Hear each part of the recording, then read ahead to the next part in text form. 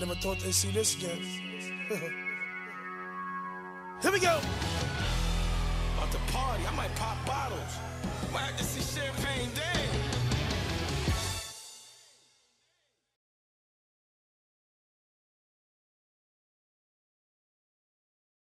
Has it ever made you think?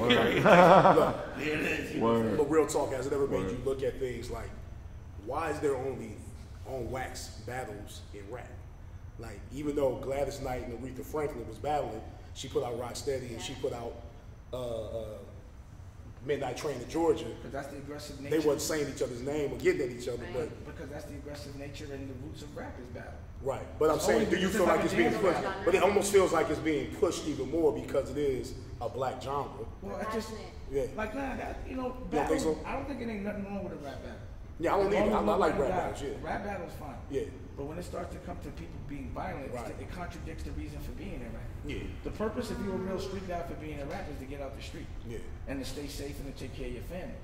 So you don't want to do anything that's going to get you back in the street and give you all the motherfucking risks that you had when you were in the street, but with cameras on.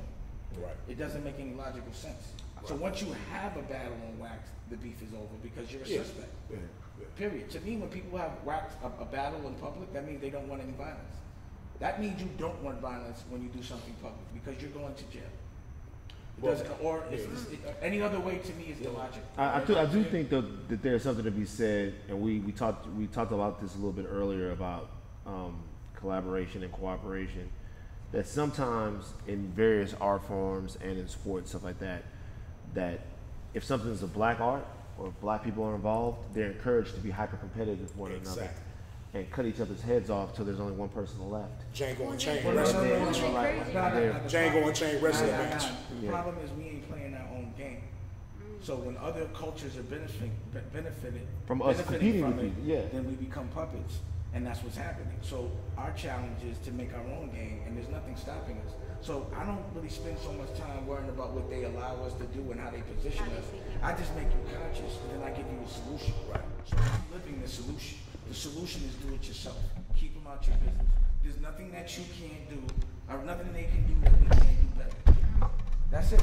And the way things are set up now, there's no excusing not doing it on your own, except somebody gaffling. So I'm not going to sit there and complain about it and wonder why about it. I really don't give a fuck. I'm going to just say, yo, watch out for this one, watch out for that one, and just do this just like this. And if you don't choose to do it, that's really on you. We ain't got no time to be complaining right now. It's time to go get that money. Because we all know how to do it, and there's people like me that's showing you the game. So complaining is a fucking waste of time, period. There's no value in a wasted conversation talking about the past unless you learn from it. Or using it as an example of what to do and what not to do in the future. But unless we're talking about getting money, I really don't think there's nothing to talk about. Unless we're talking about, because bottom line is when everybody's let me just say this. Let me just say this. The fucked up shit about this place, in this world, is people think they're happy when they get money, right? And people are mad that they're not letting you get money. And then people do things and they justify it. So if everybody's getting money, it would definitely stop a lot of the dissension. And if people know how to do things on their own, a lot of the other shit, because a lot of people are just scared. Like, why else would you sell out your friends for an opportunity unless you're just scared that you can't do it on your own? It's just fear. I do think, though, that when you sell out your man, when you sell out your family, you are fucking scared. Because it's stronger to say, yo, I'm not going to sell out my man to get something done. It's my family. I'm going to just figure out for us to do it on our own. But people take the scared route. And then they end up in the fucking safe place, doing the same exact thing for the next 25 years because of fear.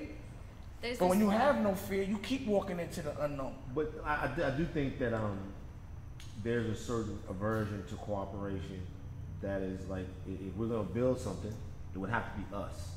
Everyone can do it for themselves, but if you're not looking out for me, and I'm not looking out for you. Bro, the only way we can build it is if we work together. We can't do it without each other. So that's what... We can't do it on your own. I get it.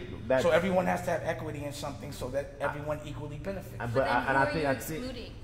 Well, people we're not excluding, people are excluding anybody that's outside of it. Anybody that doesn't have our best interest at heart. And that's easy. So it could produce like similar to what James said earlier, like Ezra. He's not black, but he has. Well, I'm not talking about. No, but I want to see like color wise though. But listen, what he's saying is he's saying that you have to be some cooperation with the people that are cheating because it's hard to get to that place. Right. I don't necessarily believe that. You understand what I'm saying? I believe there's a common ground where you can have, because see, when you put them in a position of control, then they control you. You could work with them, but you have to. No, I'm not talking about that. I said have we have to control the cooperate. narrative. Yeah, we got it. But I'm not saying, but what I'm saying is, it's very difficult to foster cooperation if there is also this spirit of unbelievable to the death competition. At some point, competition is good. Dude. Competition is great, but there has to be a point to where Bro, let you me ask say you a question. we both can win. Let me ask you a question. When you box, right? Yeah. Or you spar. You get in there with your man. He ain't trying to hurt you, but he's pushing you to the next level. You're competitive. You want to win. But I want to step out the ring, have to beat his ass. So no, but you want to be fair.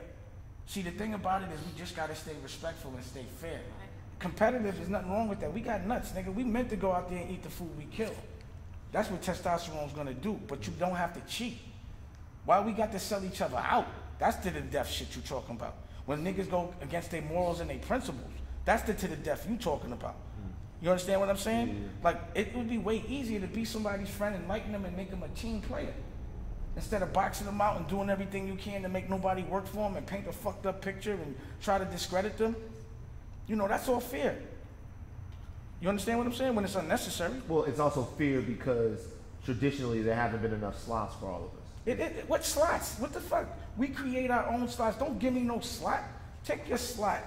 Fuck I know out. what I'm saying. Yeah, no. Slot in their system. Nah, I'm not in their system. No, I get it. Their system don't fuck their system.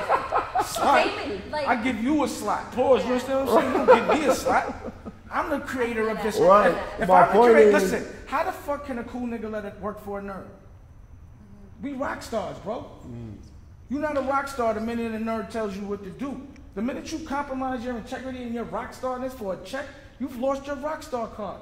And I watched a lot of niggas lose their rock star card. And they know it. I pulled a cape off of many a person. Yeah. Just because it went left. It wasn't where I wanted it to be. Yeah, like you don't let nobody play you for $1 no matter what. That's the test. And Cass was like, oh, you should have kept cutting me, got money. Especially when there's options. We are the source of the flavor. Like, again, I went to Africa, right? To Ghana. And they had the crazy mangoes. I want some mango juice. You know how you gotta get mango juice in Africa? They take the mangoes, send them shit to like Ireland or something, then they send them back. We gotta buy the mangoes back from Ireland. It's the same shit. We make the shit, we give it to you, we gotta buy it back from y'all. We made it. That shit don't make no sense. Natural. That's insane. But that's insane. That's how I'm looking at it for the last 20 years. I'm like, how the fuck y'all making more money than us? Why are you telling me what to do when I'm cooler than you? And I put up the money. Get the fuck out of here. That's what you know what I'm saying? How do you say that when you have no money? You flip. I say it all the time. No, I never have like no a money. person that doesn't have money and bro, you never has listen. to If you're a businessman, you never have no money. You gotta have cash flow. Every dollar you make always goes on the street. Period. That's part of the game. Yo, if you're not built for that, then go get a job. But to be a professional entrepreneur, you can't be like, yo, what if? You gotta fight through it. There's always a way to flip. It's always just like the way we did the book. We flipped. We ain't put up $1 to make that book. Well, maybe like a G or two. And we made our money back first week. And we could have did it a different way, but we don't have to. You could flip. A t-shirt costs $5 to make. You sell that shit for $30. Flip. It's all about a flip. I think what's important to note, just to like your way of thinking is very different than everybody. Like more people are not built like you than built like you. But want to be like you. Like they feel enslaved. So what's that mean? That's why I give them books and I tell them not to be enslaved. Like I try to give them consciousness for free. I'm not getting paid right now. I'm just talking to you. And to chime into what you're saying, the way that you break the chain, the bondage of slavery is through consciousness. Yeah. Becoming conscious intelligence. It's about perspective. You know, it's like information is key. It's like coming to a country, like how they came to the Indians and was like, yo, we buying all your land and now y'all gotta get it from us. You was here first. How you come and tell me come to my house and tell me that you my boss? That don't make no sense to me, but it's just about perspective. Well, similarly, like the gold rush out here, it was a lot. There was like settlements, right? And so white Americans came and they're like, look, there's a gold rush. Mexicans that are here, we're gonna be first in line to touch it. And if you touch it, even though it's on your land, we're gonna hang you. And it's like you had to wait for somebody to go look for gold on your land first before you could even touch it when it's your land. The only reason for that is more guns. They must have more guns than technology. You know, and that's the problem. Well, a lot of it too was See, like church folk. here's the thing. The problem is everyone good doesn't feel the need to be prepared to fight. That's right. But if you're good, bad people are going to take advantage of that. And that's how Africa got caught up, because it was, you know, hot out there. Niggas wasn't prepared. So is being good a weakness? You just have to figure, you got to be strong to be, it's like you got to be Batman. You know, you got to be like a superhero. Like, even Jesus was looked at as a villain to people. That gun. Like, the bottom line is, if you're going to tell the truth, everyone that's not is going to make you look like a villain. They liars. And that's really what it is. How many people you know that tell the truth end up, you know, being received with Right. you know what I mean? Like, giving consciousness is always a dangerous job. Right. Yeah. You know what I'm saying? What about delivery when you get critiqued on your delivery? I don't care. Who can critique me? I don't do it for nobody to critique me. This is my point of view. It's an art. Nigga, if you don't like it, do it yourself. How you gonna be a fan if you don't do it? That's the one thing. Unless you're doing what I'm doing, I really don't want to hear too much about what you got to say. Also, I don't really care. adding on to what Dame is saying, like one of the most important things that people overlook is being selfish. There's an art to being selfish, not the wrong kind of selfish. Being into yourself, building yourself up, because when you build yourself up, other people can drink from the overflow. So then that's not even Because you selfish. can't give someone, Helping you yourself can't give is someone selfish. something you're not giving yourself. That's not even selfish. Yeah, you can't give someone something. And you're not then when giving you yourself. have people around you, it's like, yo, if I don't see you helping yourself, how the fuck can you help me? Exactly. How can you build my business? can't Help do me build something my for business. somebody You can't and- do something for yourself. You're not doing it for yourself. You can't pay somebody. I'm gonna take care of his kids, help his kids, and I'm not helping my own. I gotta Right. help my own. You know, and so that goes back to what you're saying about there has to be See, cooperation. Van just wants to make that jump. He Yeah. doesn't want to be on. He wants to. He wanna make the jump. He wants to make that jump so bad. He's right there. He wants to get that ring. What's holding you back then? What's holding me back? What's holding me back? I don't think there's anything holding me back. I think. Do it, Van. No, I don't think there's anything. I don't think there's anything holding me back. One thing about me is I think in a lot of the situations that we've discussed, even if you look at the situation about how you just touched on a second ago, the origins of slavery. I think one thing that happens is people who are more informed, or even who have a different set of information, who have access to a different set of informational sort of resources, will always take advantage of people who are less informed. Yeah. So if I see you coming to my shores with boats and weapons or whatever, and my idea of warfare or civilization of society is different than yours, it's easy for you to impress yours upon me, because I go, yo, come here, hey, look, this is us, boom, boom. Same thing happened to the Native Americans that were already here. The people that eventually would wipe out their civilization, Africans that was already right? there, That wipe out say their something? civilization showed up on their shores, Say one thing? and they weren't prepared. One thing. The question I'm asking is why you don't want to make that jump. That's what you asked. No, but my point, I was getting to the. No, this nigga talks 20 minutes. But you're not serious. This nigga talks He talk 20 for an hour when he wants you to talk 5 minutes. But I got. Like answer. Let him finish. You ever ask me a question and I don't answer you on it? Yeah, you answer the question. but we can chime in, like let him. Right, He answer the question. He trying to chime in. He trying to tell you what he No, feels. I'm just trying to ask, I'm just trying to answer the question. No, and my answer is. I don't always jump in now, right? My answer is. No, he's no, talking. no. What he gonna say? Because what he's saying is interesting. See what happened? You say, hey, you ask him a question. but Let him what's the talk. Let question? him talk. All right, let him talk. Okay, so Africa wasn't prepared to go No, my point is, let me get to the point for brevity's sake. Mentality. My point is, I need all the information. I need to be as well prepared. I need all the information. I need to know, like, I can't be rudderless. I need to know where I'm going. I need to know how I'm get there. And I'm patient. You know what I mean? Now you bugging.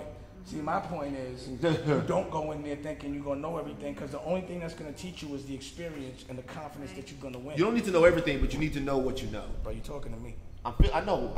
Everything I went into blind. So that's what I'm telling you. I'm a contradiction of that right there. And look at the history I made. Well, there's your way, and then there's my way. And look what I did, and look what you're gonna try to do. I'm trying to tell you. That's the thing about black people, right? If you listen to someone that's done it, you're gonna say how you did it. And if I'm telling you right now your way doesn't work, why would you not listen to me? And I motherfucking made history 35 straight times. It don't make sense. You're delaying it. That's what I'm saying. Like the thing is, let me just tell you something, right?